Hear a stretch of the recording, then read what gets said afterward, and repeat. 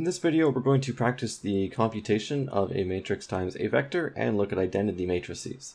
So here's how we multiply a matrix times a vector, and we use something called the dot product. So I alluded to this in the last video. So what we do is we multiply a row of a matrix,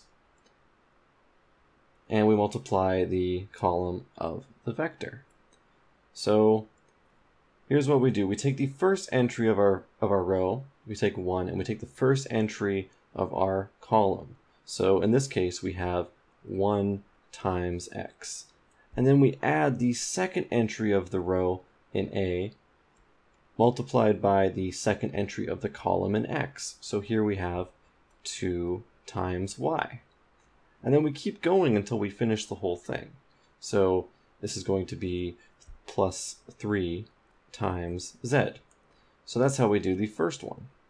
In the second entry of B, we multiply the second row times the column of x. So in this case, we have the first entry of the second row of A times the first entry in x. So this is 4x. Then we do the second entry in A times the second entry in x, so that's plus 5y, and then plus 6z. And this continues. So the third time we do the third row of A times the column x, and then we get 7x plus 8y plus 9z. This went a little fast. Don't worry, because we have a practice example here. So these have real numbers, so this will make a little bit more sense. So let's do this very carefully here. So first, for the first entry, we take the first row in A times the first column in x. So the first entry in A and x are 2 and 2. So we multiply 2 times 2, and then we add the second entries. So this is the 3 and the 4. So then we add 3 times 4. So that's going to give us 2 times 2 is 4, plus 3 times 4 is 12. So our first entry is going to be 16. Okay, so now let's do the second one.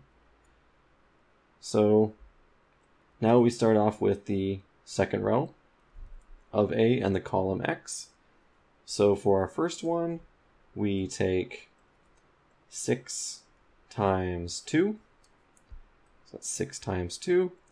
And then we add 4 times 4. So in this case, we get 12 plus 16, which is equal to 28. So our result is the 2x1 vector 16, 28. And that is how we compute A times x. Notice the way I told you before works exactly the same. So if we take these A1 and A2, we label this x1 and x2, then we get x1 A1 plus x2 A2. So this is going to be equal to 2 times 2, 6, plus 4 times the vector 3, 4, which gives you 4, 12 plus 12, 16, which is equal to 16, 28. So these two methods are exactly the same. Now you might be saying, why learn this second method of using dot products? Well, it's because when we do matrices that have a matrix times a matrix, so we could have A1 or A11, A12, A21, A22 times another matrix. So we have B11, B12, B21, and B22, then things are not going to work as nicely.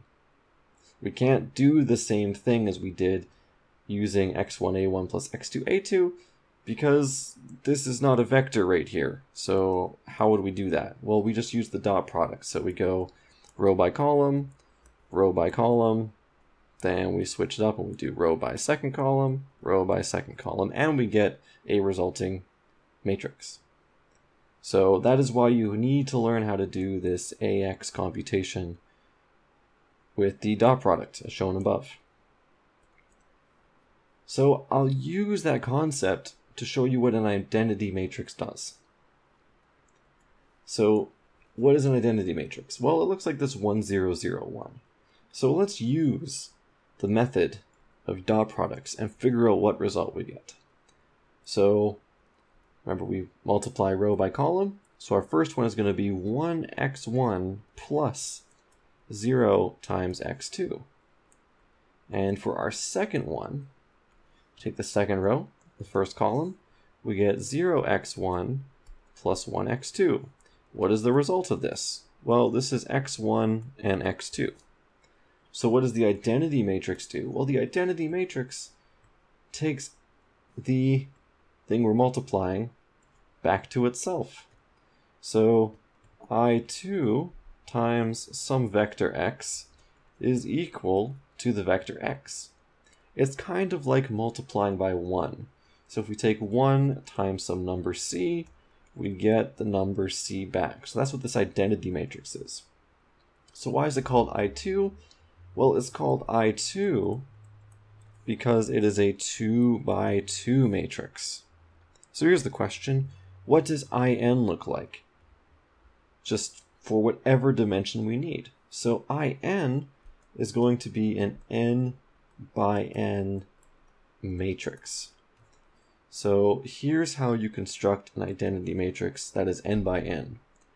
You put a 1 in the top left, and you fill the rest of the rows, or the rest of the row, with zeros. Just put some dot dot dots there. I'll do some more here. And that is the first row in the first column. Then you move diagonally 1, and you put a 1 there. And then you fill the rest up with zeros in the row and column. And you just keep doing this until this whole line is just filled with 1s, this whole diagonal line. And that's the only non-zero entries are 1s on this diagonal line. And this will always give you back the item that you're multiplying by. So it should look like this. 0, 0, 0, 0. That looks good. So this will have n rows, and it will also have n columns. So if I take, for instance, IN, and I multiply it by the vector x, which is in n dimensions, the vector x has to be in n dimensions, then we'll get x back. If I take the identity matrix and multiply it by some matrix A, then we get the matrix A back. So whatever we multiply by IN, as long as it's the same dimension, we will get the corresponding item back. So that's the identity matrix. That's how we compute AX. If you have any questions, please leave them in the comments below. I'll answer them as best as I can. If this video helped you out, share it with your friends because it may help them out too.